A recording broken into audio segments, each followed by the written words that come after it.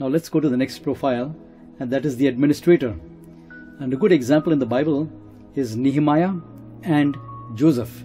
Now both these men were the second in command to the most powerful man in the world at that particular time.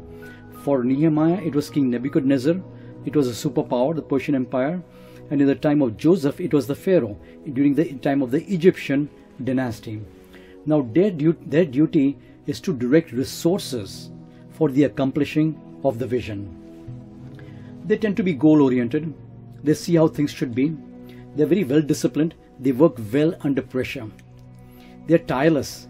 They want things done efficiently. They're emotionally stable and self-controlled. They tend to be planners, organizers, and delegators. They assume leadership if no one steps forward. They set very high standards and overcome setbacks. They're efficient users of resources. They're strongly motivated to achieve and accomplish. They're able to communicate their objectives to get the job done. They're systematic and they can keep track of things to be done.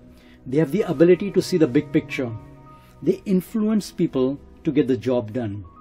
They love the challenge of the project or the goal. They want to finish a job to start a new one.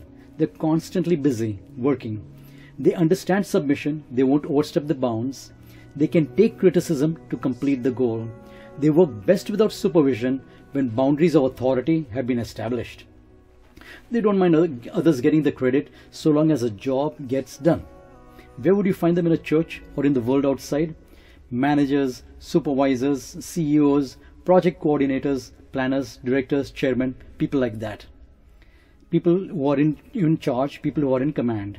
So now do you see yourself here?